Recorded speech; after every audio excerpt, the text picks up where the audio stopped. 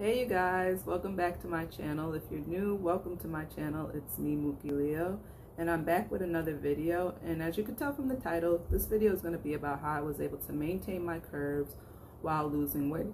In my previous video, I'll link it down below, I talked about how I lost 20 pounds in 2 months doing alternate day fasting and apple cider vinegar. I'm still doing alternate day fasting and using apple cider vinegar. I have an update coming very soon. But while I'm on my weight loss journey, it is important for me to maintain my curves, maintain my womanly figure. And to do that, I use Maca Root. Maca Root is a Peruvian herb and it has a lot of benefits. People report increased sex drive, increased energy, increased fertility.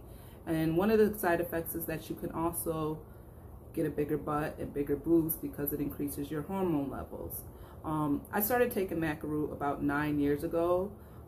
I've always been blessed in the booty department, not so much the boob department, but I wanted my booty bigger and I heard that that was one of the side effects, so I started taking it and it really does work. I went from like a 42.5 inch in my hips to like 44 in a short period of time, so I've been taking it on and off for about 9 years.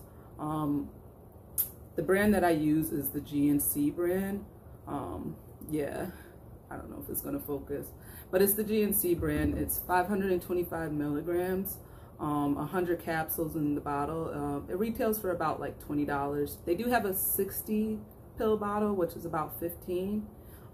But yeah, there's other brands, but this is the brand that I've always used. When I used to take it before, I used to take 4 every day. Now that I'm fasting every other day, I only take 4 on the days that I eat. The reason why is because one of the side effects is that it does make your appetite like really out of control. Like some girls use this to gain weight that have trouble, that struggle with gaining weight, and it increases your appetite a lot. And if you're not careful, you can go overboard. So I only take it on the days that I fast. I mean on the days that I eat, and when I do eat, I try to eat heavy protein, heavy fiber, so that way it goes to the right places.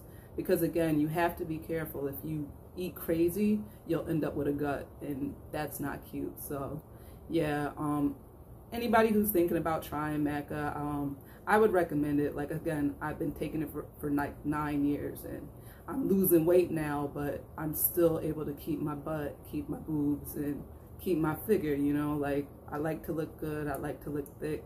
My man likes me to look thick, so yeah. I hope this video can help.